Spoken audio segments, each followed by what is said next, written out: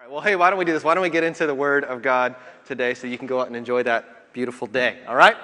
Would you join with me and let's go before the Lord in prayer? Just bow your heads and let's just prepare for God to speak to each and every one of us in this place. Father, we thank you for this house. Lord, we thank you that we get to come into this place to enjoy the comforts of church, Lord, the comforts of singing and sound systems and air conditioning. Lord, we thank you that we get to gather together in like-minded faith and to hear your word, Father, to hear you speak to us. Lord, we don't come to hear from a man or from a woman, to hear from the old or from the young. We come to hear from you, and we acknowledge that at the Rock, it's Jesus that's our senior leader.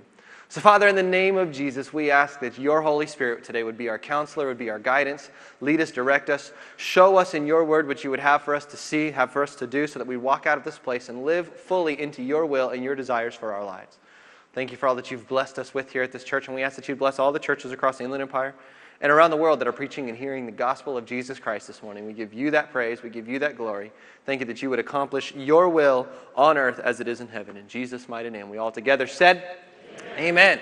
Well, if you weren't here with us last week, we had a monumental week last week. Why? Because for the first time in 18 months, we got through Hebrews chapter 11. So if you would, turn in your Bibles now to Hebrews chapter 12. Wow, 6 years through the book of Hebrews, and here we are, Hebrews chapter 12. Two more chapters to go, so, plan on maybe another 6 more.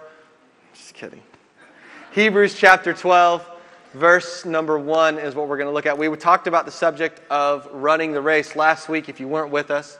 Last week we just learned that there's a great encouragement for you and I, and that is that not that heaven is watching or spectating your life, as we saw that there's this great cloud of witnesses that watch us, but rather it's an encouragement, it's a motivation that the metaphor or the imagery that is painted in Hebrews is that you and I are set up to run this race that God has set before us. And there's not this grandstand of people watching and the pressure of people watching, but rather it's a grandstand and the nosebleed seats of heaven are full all the way to the top, full of people that have already run their race, testifying, shouting to you and to me, we've done it, so can you, which is a great motivation that we can get through this life and we can be, like the Bible says, more than conquerors in this life that God has for us. And so as we go to Hebrews in the 12th chapter, Hebrews chapter 12, verse number 1, let's look at it again as we go line upon line, precept upon precept. It says, Therefore, we also, since we are surrounded by so great a cloud or crowd of witnesses,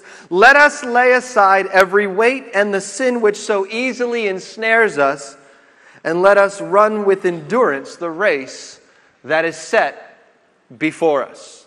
And today I want to focus in on the next segment of that verse as we talk about running the race, part number 2 today. As the author of Hebrews says, let us lay aside every weight and sin that so easily ensnares us. There's so many things in life that we get tripped up on, that we get stuck on, that we get wrapped up in, that impedes our forward progress. And today I want to talk about one of those things that the Bible talks about. It's very interesting that so often we think about, and it's logic and it's common sense, that we say, you know what, we have to get rid of that sin and stop doing the things that once separated us from God, that sin nature. The Bible has some very clear things that say you should not do this any longer. Those that do this and those that do this will not inherit the kingdom of God. And so we understand that we need to take time in our lives to set aside the sin of our lives, because we're no longer in that sin nature. Through the grace of God, now we have a new nature, a new body, we are a new creation, so the Bible speaks to us of, and so we can live in this new body or this new mindset that Jesus Christ has given to us. But at the same time, the Bible clearly defines that there is something other than sin that we in our lives have to lay aside. And that's why he says, let us lay aside the weight and sin, not the weight of sin, but weight and sin. Meaning that there are two completely separate categories of things in our lives that we are to lay aside or set aside of or no longer hold on to in life. I mean, think about it like this, as they paint this picture of this great race. They paint this picture setting you and I up as athletes in the stadium. If you never thought you would ever accomplish anything, the Bible paints a picture that you are the next Usain Bolt. The greatest of all time. Now, that's you right now. Heaven is shouting for you. And there you are at the track and field meet, ready to run. And if you look at the imagery here that they're painting, it says, let us lay aside every weight and sin. The athletes understand exactly what this statement means. Why? Because if you've ever seen athletes training, I know as I talked last week that Stacy and I, we're like Olympic fanatics, and so we're watching all the Olympics. We recorded everything. I could care less about equestrian horse jumping unless it's every 4 years, and I'm like, wow, look at that horse, look at the lines, and then swimming, and then the walking one. That is just so captivating to watch somebody walk almost 100 miles. Wow. And we're just on the edge of our seat watching all of it. My favorite part about the Olympics is all the backstories, you know, the stories of how this certain Olympian, how this certain athlete, they shouldn't have made it, and they had an injury that was debilitating, and then they showed him, and then there's Matt Lauer or somebody, and they're sitting in the chair, and they're talking about, how did you come back? And they talk about training, and then they cut away to the training. And it was so neat to watch all the different ways in which these athletes train. I think about Michael Phelps, who's, you know, the greatest Olympian in history, 22 gold medals. Nobody even comes close to that. And they were showing how Michael Phelps got into shape coming back into this Olympics, you know, after having a disappointing London Olympics. And they showed that he was swimming. And when he was swimming in the pool, he had this parachute type thing attached to his shoulder. So every time he would swim, it caused drag and it caused resistance. I was watching another article about Allison Felix, the United States female runner. They were showing her run, and she had these big rubber bands around her legs, and so she had to do these big strides with these rubber bands, and she's stretching all these different ligaments and all these different parts of her body that normally just running wouldn't do. And so athletes understand exactly what's being said here, is that there's a sense of training that oftentimes athletes, they'll run with weights around their legs, or they'll run with, runners oftentimes will run with vests that are laden down with weight, or swimmers will swim with things that cause drag in the water to cause resistance to build up their strength. But an athlete would never in a million years dream of running their race with their weight. Why? Because what is weight? I mean, think about it for a moment. What is weight? Weight is that which holds us down. It's heavy. It bogs us down. And so here the author of Hebrews is painting this picture that there's weights in our life that hold us down, that keep us back. And he says, when it's time now for you and I to step into the arena of life that all of heaven is rooting us on, and God has laid out a course in our direction and for our lives, now the author of Hebrews says to you and I, we have got to lay aside, shed the weight that we have been carrying, and run the race that God has set before us. When you think about a race, what is the most important thing in a race? There's all sorts of different answers. Everybody's mumbling, not sure which one, because I always trick you with these questions. The most important thing in a race is time. The first person to cross the finish line wins. It doesn't matter if you win by 0.05 milliseconds or you win by 50 seconds. Time is the most important factor in a race. That's why they've invested so much money and so much resources into showing times. If you ever watch an Olympian, if you've ever watched a track and field race or swim meet, the moment they touch that wall, the moment they cross that finish line, they're not looking at the crowd. What are they looking at? They're looking at the time board to see what their time was, because oftentimes they're racing against their previous or best times.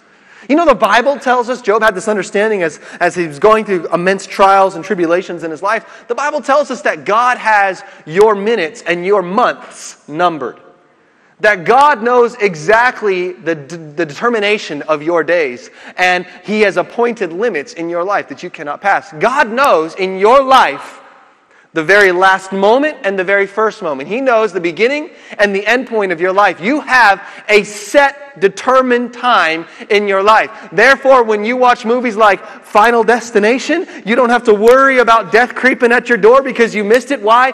God has your days determined. He knows exactly how long in your life you are going to live. Which means that you and I have a race that is set before us, and that means it's not a suggestion for followers of Jesus. It's not a good idea for you and I who profess to be disciples and Christians. It's not just something that we ought to do. It is a mandate that you and I run our race well. Why? Because our days are determined, our months are numbered, our limitations have been set by God, and God says time is the most important factor in any race, and if you are running a race for Jesus Christ, you have got to run that race the best that you can. Paul talks to a church, he says, you were running well. Who hindered you? And so you see, it's a commandment for us to shed the weight that we live in or that we carry so that we can run this life. This short amount of time, a couple of weeks ago, Pastor Dan talked about suffering and what it means for Christians to suffer. And when we look at the grand scheme of eternity, this moment that we live is just a second. It's a flash. It's a vapor that dissolves into the air when you compare it to the scale of eternity. And so we have limited time here, which means we have got to run our race the best we possibly can. So why would we carry weight?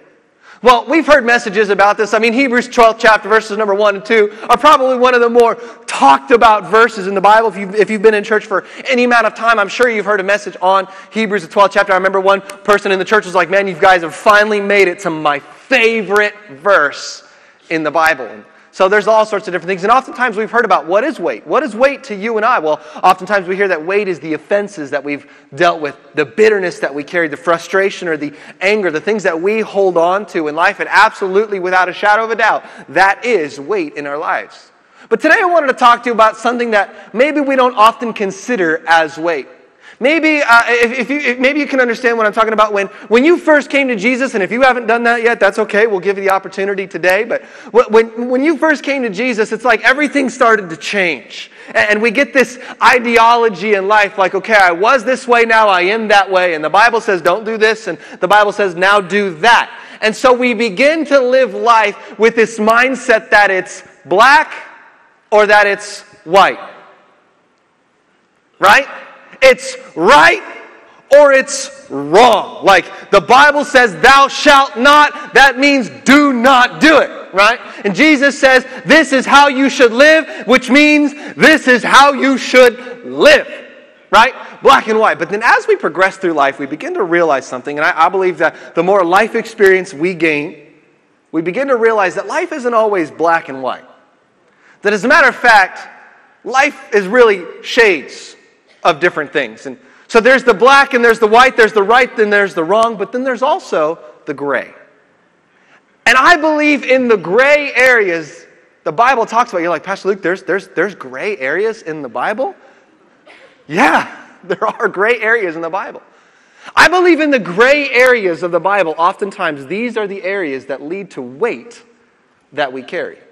You see, Paul the Apostle was writing this letter to the church in Corinth, and it's in modern day, what we would know as modern day Greece. And Corinth, I believe we can relate to in a great deal. You see, Corinth in their culture, Corinth and what they understood, Corinth and what they lived in the time of the New Testament, had a culture that would dwarf what you and I live in. I mean, you think that the culture that we live in today is bad. I mean, you can't even watch a Carl's Jr. commercial without them selling sex, right? Like, you can't just sell a hamburger, you got to sell sex and a hamburger. Make a sexy hamburger, if that even exists. I don't even know. And so we look at our culture and we say, oh my gosh, it's crazy. It's like you can't watch a TV show anymore, you can't watch movies anymore, you can't go anywhere anymore without seeing all these different things, all these different outside influences creeping in. But you see, Corinth, what they lived in a culture, I heard one person say it like this, they lived in a culture that would dwarf the sexual culture that we live in today. And to worship their idolistic gods, they would go to a temple and hire prostitutes and have sex with them. Men were able to own women just for the pleasure of themselves, and when they were done, they could do whatever they want with them. They could do it with boys, they could do it with anything. That's pretty bad. And so yet they lived in a really hard and a really evil and a really dark culture. And here they find Jesus Christ, and now Paul the Apostle is writing to them, trying to keep them aligned with what they've been given. In 1 Corinthians in the 10th chapter, Paul the Apostle, I'm going to put it up in the English Standard Version. It's a Bible version that I've been reading lately. I appreciate that it's a word-for-word translation, but it's a little easier to read than sometimes the New King James Version. The English Standard Version says, all things are lawful, but he goes on and he says to the church, not all things are helpful. All things are lawful, but not all things build up. You see, in this church, there was a movement going on. There were people within the church, Jewish believers, that wanted the non-Jewish or the Gentile believers to follow and to adhere the customs and the traditions of Jewish law and Jewish life. And so that means that they would have to abstain from certain types of food, and they would have to not do certain types of things, and they'd have to observe certain holidays and feasts and festivals and sort things like that. Because Jesus was a Jew, they said you needed to follow the Jews. But the Gentiles, people like you and I, maybe you never were born in church or you never raised in church, and you come to church and you see all these different churchy type phrases and churchy type things that everybody talks about, and you say, I have no clue what you're talking about. Dancing in a river? What? So the church at Corinth was very much like that. They're just like, we don't know this stuff. We don't understand this stuff. And 7 years prior to this being written in Acts, you can read about it in Acts, I believe it's the 15th chapter, there was a council that gathered together, and it was the Jewish apostles and the apostles that were called to the Gentiles, and they gathered together and said, we have a problem. The Gentiles don't want to do what you guys want them to do, particularly circumcision. As an adult, that's just not something any man wants to go through. And the Jews are like, well, you need to do that. So they gathered together, and they came up with a conclusion 7 years prior to this being written, that the Gentiles, if you weren't born into Judaism, if you didn't know these things, here's what you needed to do. They said, it's very simple, very easy. He said, all you need to do is stop eating meat that was sacrificed to an idol. Stop drinking blood, it's gross. Don't eat things that were strangled to death. And stop having sex with everybody, okay? All right, good. And they're like, cool, we got this. That was what came out of that meeting. 7 years later, you think that they'd have it all together, but yet there were still people trying to influence the church, the Gentiles, to say, no, you need to do this, you need to do this, you need to live like this, you need to live like that, you need to do this, you need to follow these rules. And they were having a hard time. So Paul the Apostle sets out to write this letter to the church at Corinth, saying, basically, guys, listen, you need to understand something, church. As a Gentile church, as people who were never born into the Jewish law, you have been given immense freedom. You have freedoms that the people who were born into Judaism do not understand and are struggling with to this day. You want to eat pig? Go for it. Thank the Lord for carnitas, tacos al pastor. Oh, Lord. I've been free from the law of sin and death in Jesus' name. It says, you want to eat it? Go for it. You guys want to do this? Go for it. You have freedom to do these things. And so what happens is the church, of course, when you find all of a sudden that you have freedoms, what happens with freedoms? You begin to swing far to the other side. Well, I have freedoms. And I've seen so many Christians in my life discover that there are gray areas in the Bible that they have freedoms in. And when they find out that there's a gray area in the Bible, when the Bible doesn't say, thou shalt not, and then fill in the blank, whatever you want to think about, and they find out about it, they say, well, because I am free, I can do whatever I want, and I can do as much as I want, and I can carry as much as I want. But Paul says, you have been given immense freedom to do certain things. But just because, and here's what he summarizes his message, just because you can doesn't mean you should.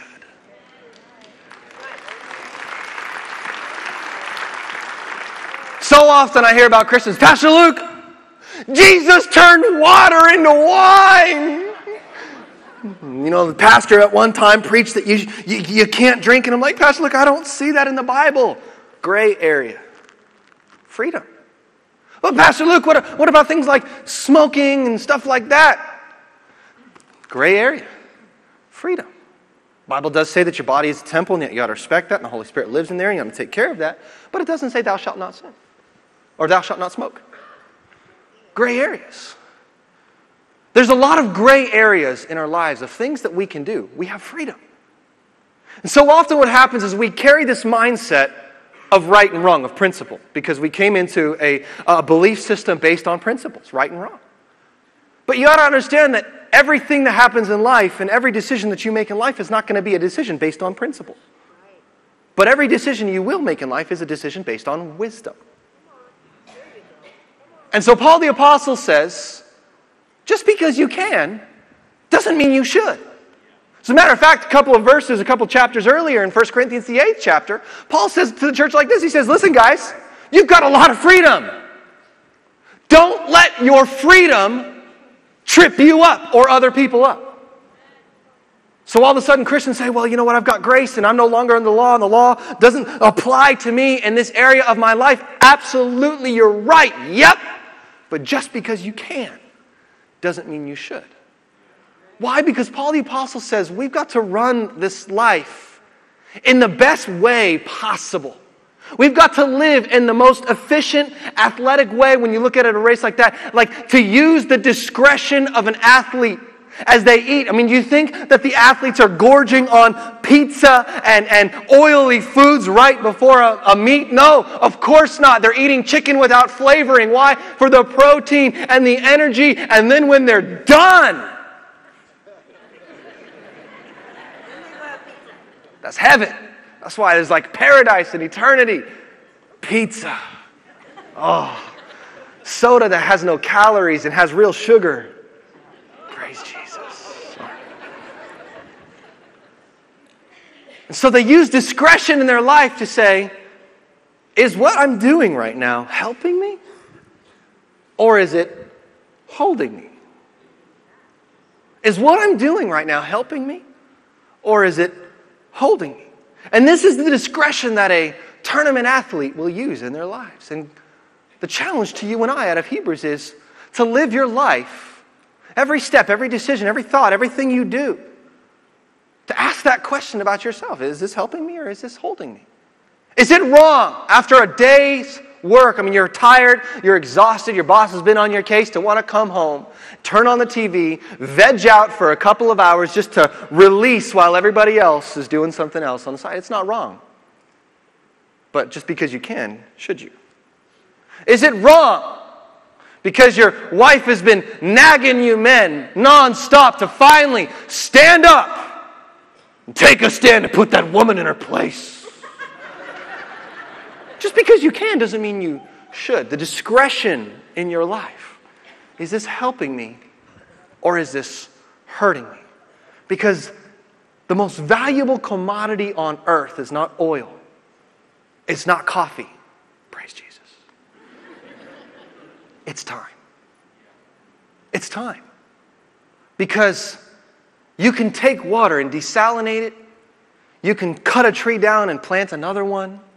You know, we can survive and adapt to the different things that we've done to our environment, to our culture, but the only thing you can never undo is time spent. You can never get it back. You can wish about it and dream about it all day long. If I could only go back to this time in my life. It's the most valuable, the most precious commodity we have on earth is time. And Paul tells us we have a set time. We have a set place. God has laid it out. Job had the understanding. Paul has the understanding when he talks about the metaphors of race. Hebrews tells us as well, we have a set race by God, which means we have got to use discretion like an athlete would. And that's why Paul says in Ephesians, the 5th chapter, to the church at Ephesus, Paul says it like this. He says, see then, look carefully, watch how you walk. Not as unwise, but as wise. Look at that. Look at what he said right here. I want you to see this. It's very important. He says, see how you walk, not as unwise, but as wise. He didn't say not as right or wrong. He said not as unwise, but as wise. Don't walk foolishly. Walk with wisdom, discretion.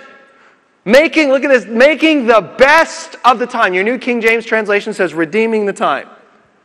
Making the best of the time. Why? Knowing that the days are evil. If we look at our culture, and if you look at where culture takes us, culture has a current like a river. It flows and it kind of meanders and it's going in a direction. And you and I, we fully understand, we see it all over wherever we're at, that if we look at the culture of our society, of our world, and if we were to float down the river on a nice little floaty tube in the current of culture, that it would eventually take us to a place that we don't want to be. And it would cause us to do things we don't want to do. I heard one person talking about the subject of culture, saying that if you don't make it a point to define culture, the culture will define itself for you. And if you don't make it a point in your life, like Paul says to the church at Ephesus, to define the culture of your life, to make the best use of your time will define it for you.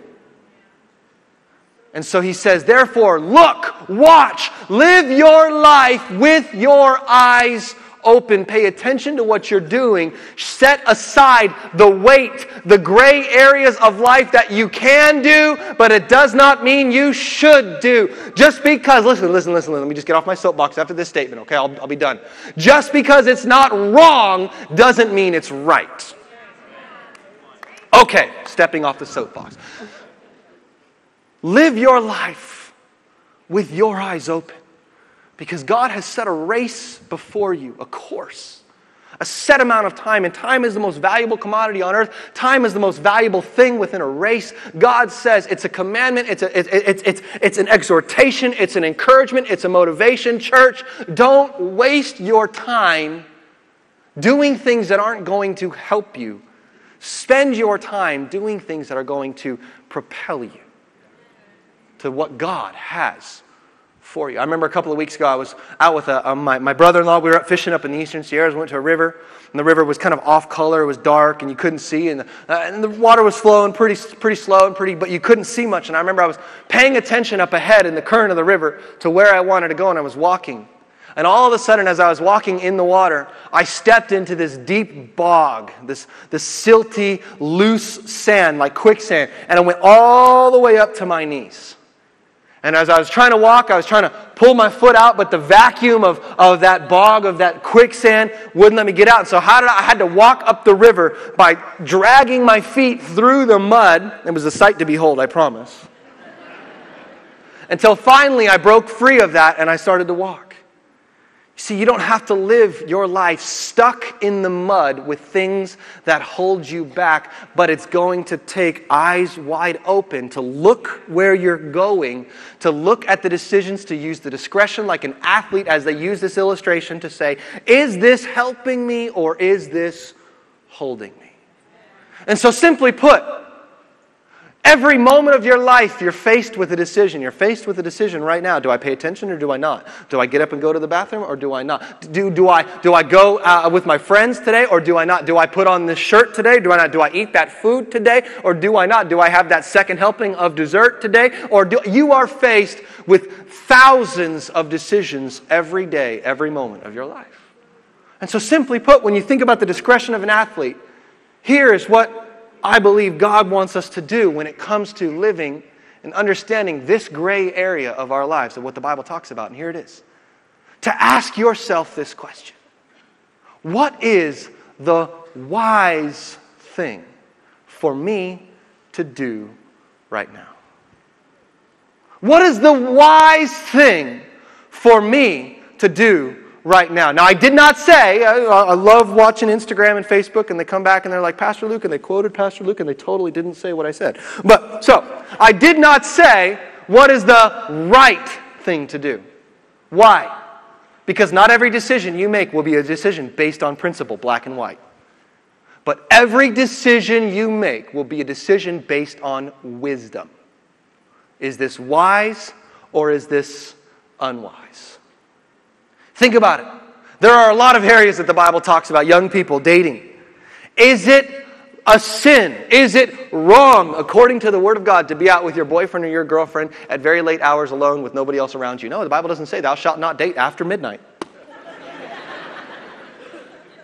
But is it wise? You've been drinking and you're trying to get past that.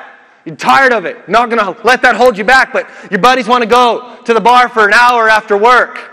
Is it wrong to sit down with people as they have a glass of beer and everybody talks about, Monday night football tomorrow night and everybody talks about the big game? Is it wrong? No. The Bible does. Thou shalt not go to the bar and drink with your buddies. It doesn't say that. But is it wise? Your wife, husband, you're arguing. And you know exactly that button to push. You have studied it. You have researched it. You know you will bullseye that button. And principally, are you right? Maybe. But is it wise? Guys, men, you got that hobby. You got that thing. You got that thing that just consumes your time. You come home. You take off your clothes from work and you put on your clothes and you go into the garage and spend the rest of the evening in the garage while everybody else's mom and wives are doing homework and stuff like that. Is it wrong? No. Is it wise? Is it wise? On the job, you've been working a lot, boss isn't looking, you know what, I'm tired, I'm just going to kick back for a minute, I'm going to take a couple extra minutes on my break, nobody cares, nobody notices, I get paid salary anyways, it's not a big deal. Is it wrong? No. Is it wise? See, every decision you make may not be a decision of principle, but every decision you make will be a decision of wisdom, a matter of wisdom. So Proverbs in the 14th chapter says it like this. Proverbs in the 14th chapter says, the wisdom of the prudent, which is who you and I should be, discretionary type people, is to understand his way. But the folly of fools is deceit. Have you ever, think about it for a moment now, the question we say to ask is, what is the wise thing to do? And I know many of you think about it for a moment. You're carrying around a lot of weight. What is that weight called? Regret. You've made that decision that you have to carry for the rest of your life. You acted in that moment. You acted into that thought or that emotion. You acted into that feeling. You followed through with what the opportunity was at the moment, and you made a decision. And many of us, we carry those regrets the course of our lives. And if we would just go back, and you're thinking about it right now, if you would have just been able to go back and tap yourself on the shoulder, however many years ago that was, and just say, ask yourself right now, what is the wise thing to do? You and I both know that regret we carry. We call that weight. The weight that we carry, we would not be carrying. And so he says the wisdom of the prudent is to understand his way, but the folly of fools is deceit. Have you ever been in that moment? And I know you have, because I have too. Have you ever been in that moment where you have asked yourself that obvious question, what is the wise thing to do? And you knew the answer. But then all of a sudden it's like that little red guy popped up on your shoulder and was like, but look at this. Think about this. And you're like, oh, yeah, that's good. Oh, wait. And the little white guy popped up on the shoulder with the halo, right? You know, well, you shouldn't do the wise thing. Well, you're right. And then the red guy over here says, well, you really ought to. And the white guy says, well, you ought to. And then the red guy does push-ups upside down and says, look what I can do. And you're like, yep, you've got a point. You're cool. And we talk ourselves out. It's so funny because the easiest person to deceive in life is yourself. Which is so ironic because you know the intent of the deceit. You know what you should do, and then you're like, no, I don't know that. And you're like, wait a minute, who am I? So we look at these decisions in life and we say, what is the wise thing for me to do? And I believe that you have a spirit, you have a conscience that God has given into you, that is breathed into you. You have something that nothing else on earth, no other life on earth has. Monkeys, even though we might share a lot of DNA with them, they do not have what you have. And if you ask this question, what is the wise thing for me to do? I believe that God has ingrained in your DNA the answer to here. The question is, will you do it? Because asking yourself, what is the wise thing for me to do right now, is one thing. Doing it is completely different. You know, I remember, I'm a 90s kid, right? I grew up in the 90s. I remember in the 90s in youth group, there was this big movement. And everybody, now y'all are like, maybe some of the younger people in this place, it's a trip to think you don't know the original, but you know the remake, is everybody came out with the WWJD bracelet. Remember those? Now I'm talking about the original ones, not the new like rubber band ones. Like that's not the original. The OG rainbow, hand stitched, hand embroidered WWJD friendship. You gave it to a friend in youth who was sinning. Here, brother, I love you. I'm your accountability partner now. WWJD. Right? What would Jesus do? I remember going through my life in the 90s. We had collections of WWJD. They had the WWJD necklace where you can make the beads on a little leather and then do the cross with the beads. Remember those in the 90s? I mean, just like all the WWJD. I remember I'm thinking about it, like, okay, they're offering me pot right now. WWJD. What would Jesus do? And I'd be like, well, he wouldn't do it, but praise God, I'm not Jesus. Let's go.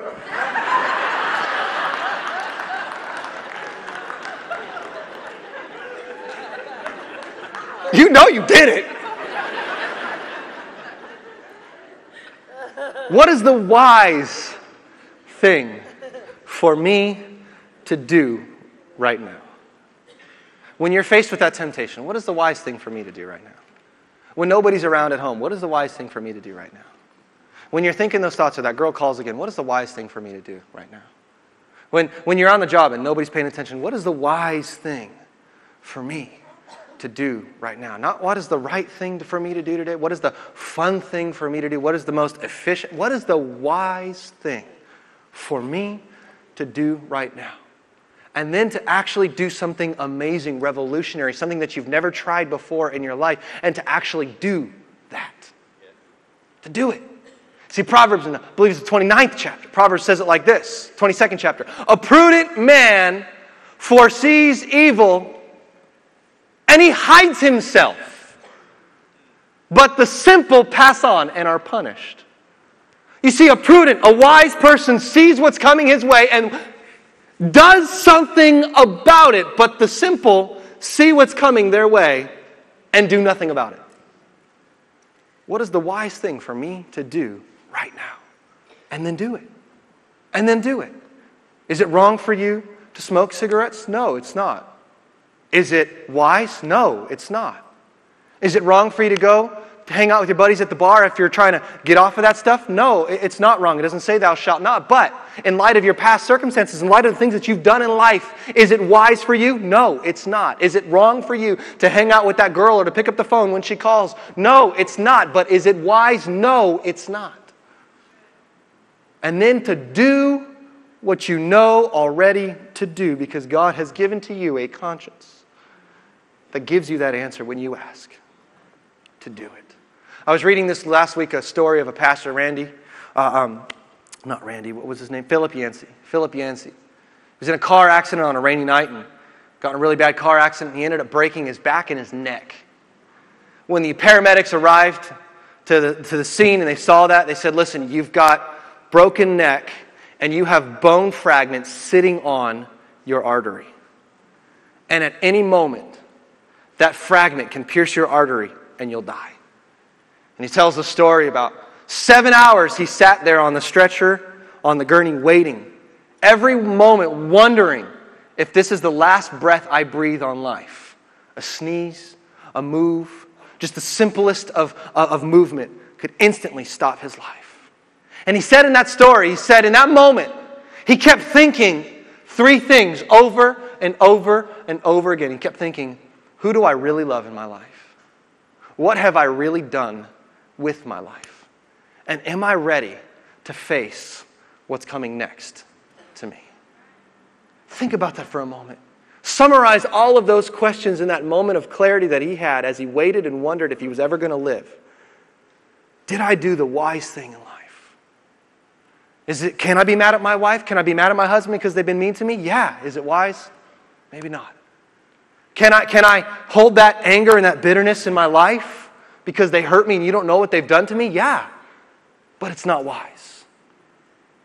So there in that moment of clarity, he realized and he recognized that I've got to take a step back and to examine what's important in my life. And so often what you and I do is we make decisions based upon urgency because we're in the moment, we're in the emotion, we're in that feeling. The opportunity's here, and if we don't take the opportunity right here, right now, the opportunity will pass us by, and we make decisions based upon urgency rather than upon importance. But taking the time to step back in the moment and ask yourself the question, is this the wise thing for me to do right now? Is not making a decision based on the urgency of the moment, but rather the importance of your future. Because let me ask you this, when it comes to running your race, what's better, to slow down or to fall?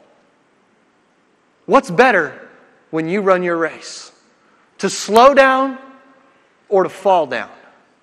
Only you can make that decision in your life. The pastor can't make it for you. The church elders can't make it for you. The counselor can't make it for you. The boss can't make it for you. The wife can't make it for you. The husband can't make it for you. The grandma can't make it for you. Only you can make that decision in your life at whatever stage of life you're in. Is it better for me to slow down or fall down with what's coming my way? To stop and take a moment and ask yourself, what is the wise thing for me to do so that we don't have to carry around regrets because of stupid decisions. Listen, church, you do not have to be blindsided by the decisions you've made in life. Why? You just have to open your eyes. You just have to open your eyes. What am I doing right now? Is it helping me or is it hurting me? Just because you can doesn't mean you should. Just because it's not wrong doesn't mean it's right for you. Let us lay aside every weight and sin that so easily ensnares us so that we can run the race with endurance, the path that God has set before us. Let's pray together. Father, we come before you and we thank you for your word. Lord, we thank you for your inspiration. Lord, we thank you for your guidance, your direction in our lives. There are many of us in this place today that we carry weights of regret and burdens of things that we've done in the past that we wish we would not have done. Lord, I thank you this week as we leave, as we depart, Lord, that your Holy Spirit would minister to each and every one of us in our areas, in those areas of our lives, Lord, that you would help us to remove the weights of those regrets. But Lord, I thank you that you would help us to open our eyes to see that which is coming at us, that we might ask what is the wise thing for us to do, and Lord, that you would give us that answer. Your word says that if any man lacks wisdom, God, that to ask, and you who give liberally and without reproach would give to us in faith.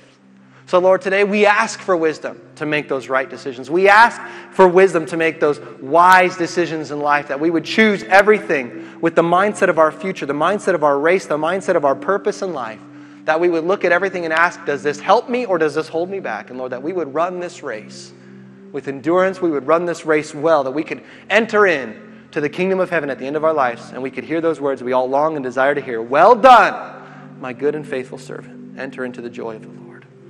And we thank you for that. Holy Spirit, speak to each and every one of us in this place, your word this week, in Jesus' name. Amen. Amen. Hey, listen, before we leave today, I want to just take a couple of minutes. I promise I'll let you out. This is like the mad dash. It's not the mad dash. I promise you'll get out in a couple of minutes. I want to take just a real quick couple of minutes to ask you to do something. We talked about taking that step back in life, to slow down for a moment. And I want you just to take a moment. The Bible says in 1 Corinthians that a man ought to examine himself. He ought to look into his heart and look into his life. I want you just to take a moment and examine yourself. I want to ask you a question. The question is this: if you were to leave today and you were to die, would you go to heaven or would you go to hell? It's a very simple question. You see, the Bible is very clear. It gives us one of two options. Oftentimes we think, well, you know what, I'm not sure about those. I don't know if I've landed on that. I think I'm going to come back as a frog or a log or a dog or something other than that, and I'm going to try to do that. The Bible is very clear. You have one of two options. There's no other ways, no other places. And we understand, we've seen it. Life is fragile, life is short, life is unexpected. We're all one accident, we're all one incident, we're all one epidemic away from our eternal destiny with God. And I'm not trying to scare you, but I want you to understand the reality that you have a finite amount of time here on earth. And you don't know when that time is coming. So would you find yourself in heaven or would you find yourself in hell? The question oftentimes arises from that is, how did you come to that conclusion? Well, Pastor Luke, I want to go to heaven. Pastor Luke, I'm going to go to heaven, and here's why. Because I hope so. Because I want to. I'm going to go to heaven because I think I'm going to go to heaven. I'm going to go to heaven because I'm a good person. I'm going to go to heaven because I don't cheat on my taxes, because I give to charitable organizations, because I stand for social justice, and I'm standing in the fight to end human trafficking. I'm going to go to heaven because I go to church. I'm going to go to heaven because I have a cross around my neck. I'm going to go to heaven because my mom and my dad raised me in church and they told me that I was a Lutheran or a Presbyterian or a Catholic or a Christian. And I've always lived my life with that title and with that label. And people with that label go to heaven. I'm going to go to heaven because I serve in church, because I volunteer my time. I'm going to go to heaven because I was baptized or christened as a baby or confirmed. But did you know that nowhere in the Word of God, any of those will get you into heaven? Nowhere does it say that you can think. Nowhere does it say that you can hope. Nowhere does it say that you can want. Nowhere does it say that you can attend church enough. Nowhere does it say that you can be a good enough person. Nowhere does it say that you can go to church or you can volunteer in church enough. Nowhere does it say that if you join the right church. Nowhere does it say that. The only thing it does say is that you and I, every one of us has sinned, and fallen short of the glory of God.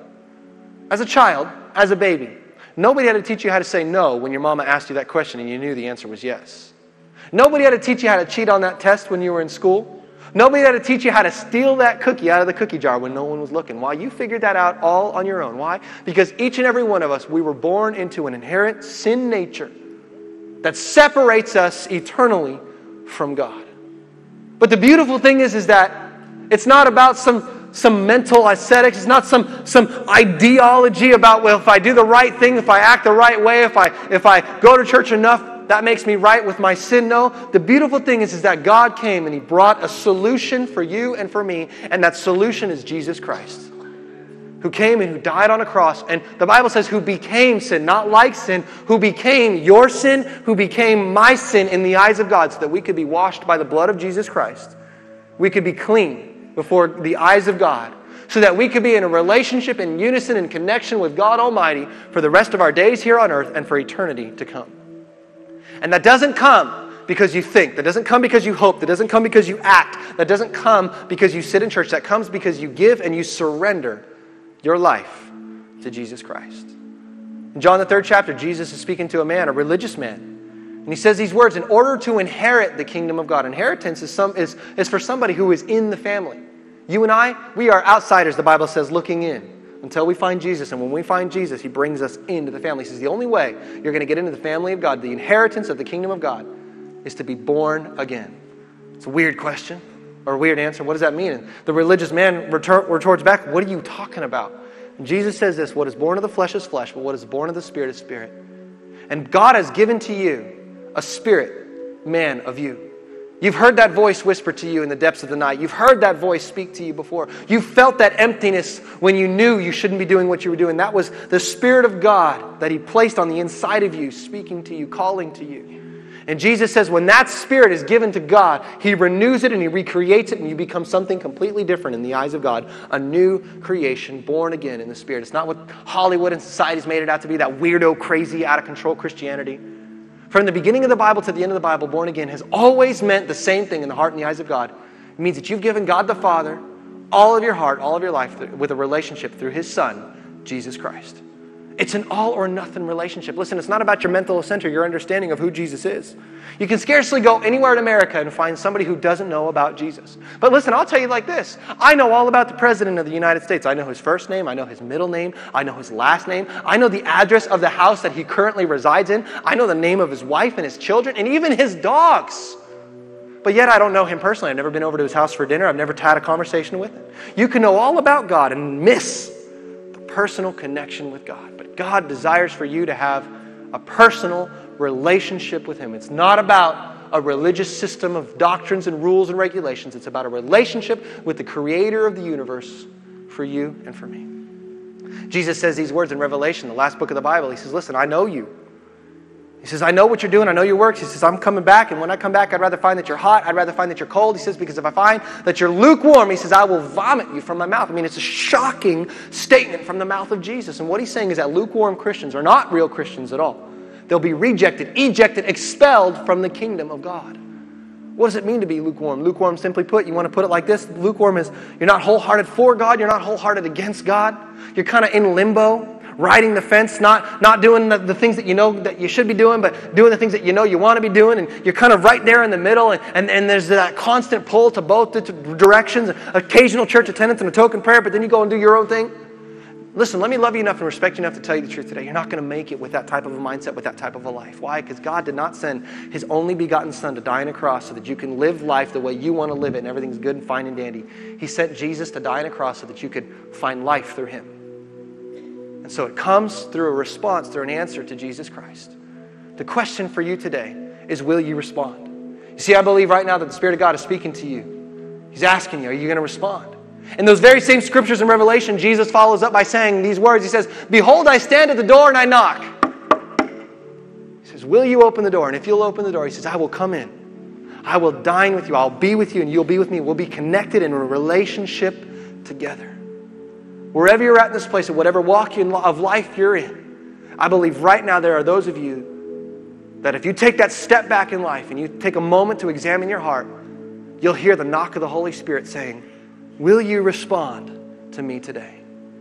Will you respond to me today? And here's what we're going to do. I want to give you the opportunity to receive Jesus Christ. The Bible says that the gift of God is eternal salvation through Jesus Christ.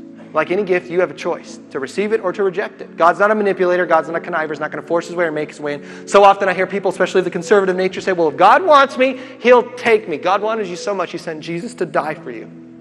Now, will you respond to that invitation? It's your choice. You are the master of your own destiny.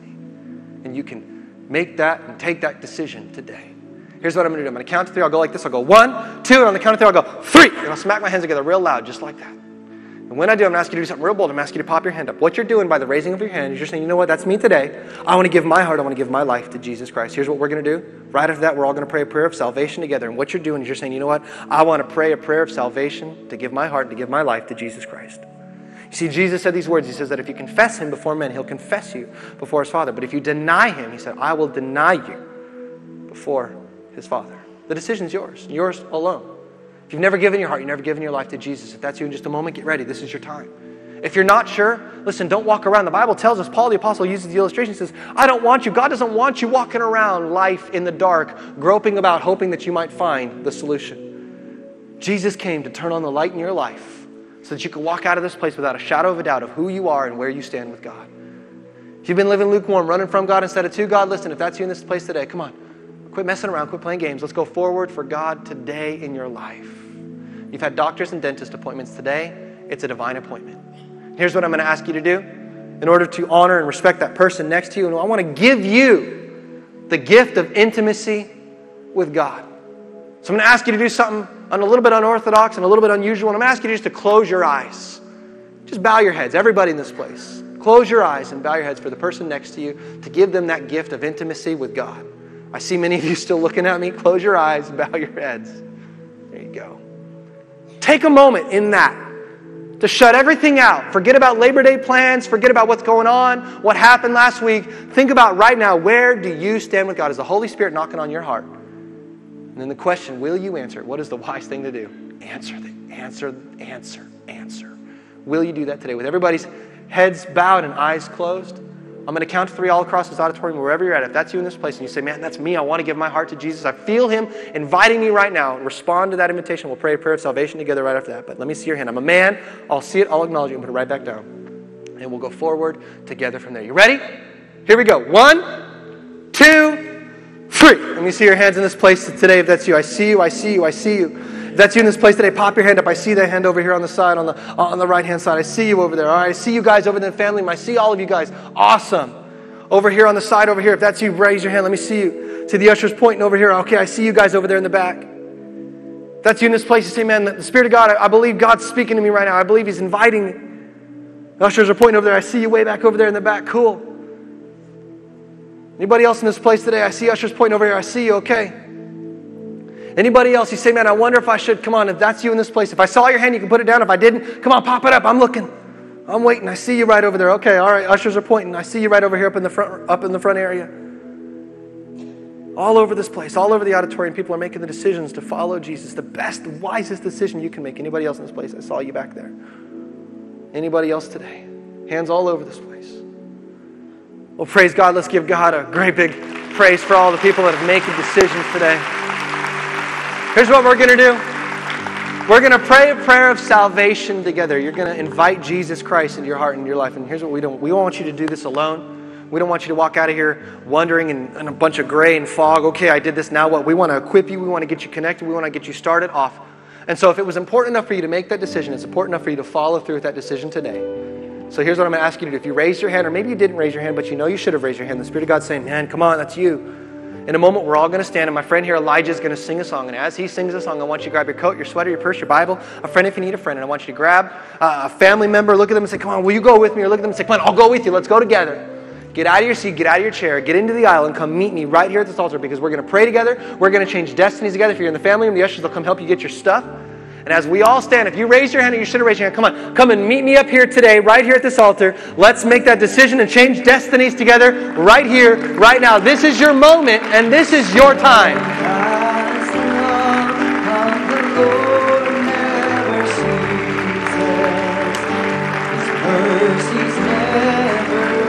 Come to an end. They are new every morning. New every morning.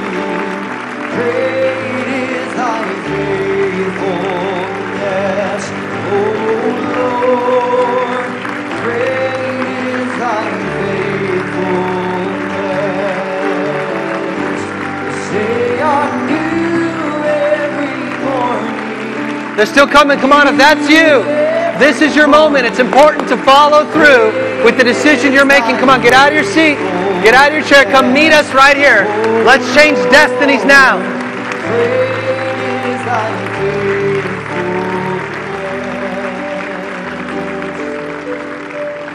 Well, I'm looking at you guys over here because I saw you. Look, if you're not going to go forward for God in church, it's going to be a lot harder to do that outside of the walls of this building. It starts by putting one foot in front of the next and making that step of faith to follow Jesus Christ. And we're going to do that together here now. So I'm going to ask Elijah to sing that song one more time. And if that's you in this place and you raise your hand and you should or you didn't, come up and meet me up here at this place and let's change destinies together right here, right now. Elijah, would you sing that song one more time, my man? If that's you, you come on.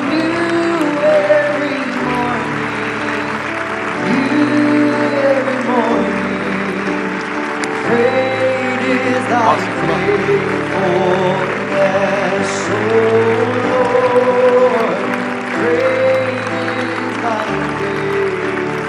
Well, hey, praise God, you guys came.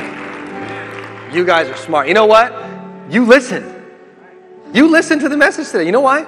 Because you asked yourself, what is the wise thing to do? And you know what you're doing? You're making the very wisest decision a human being can possibly make. I mean, that says a lot about you right now. Good job. Good job. Here's what we're going to do together. We're going a little bit late, but I want to pray with you guys. We're all going to pray a prayer, okay? I'm going to ask everybody in the church, so even if you didn't raise your hand, you should have. You can pray this prayer too. But listen here. God does not listen to the prayers of the words of your mouth. It's not some abracadabra magical formula that you prayed in church and everything's good between you. God listens to the prayers of your heart. So you can repeat these words right after me, but you believe them with your heart. You confess them with your heart. You say them, or you believe them with your heart. You confess them with the mouth. The Bible says that you shall be saved, okay?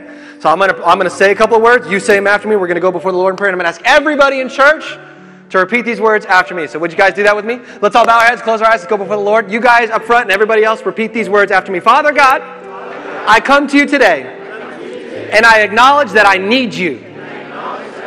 I confess that I've made mistakes.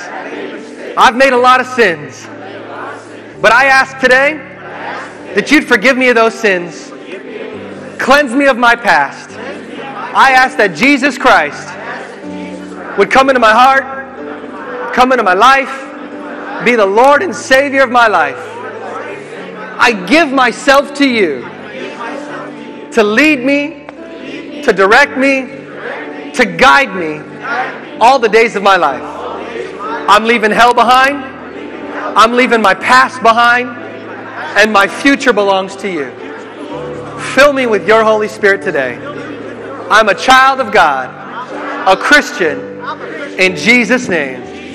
Amen. All right. Good job, guys. You did it. Here's what I want to do. See this guy right over here waving at you?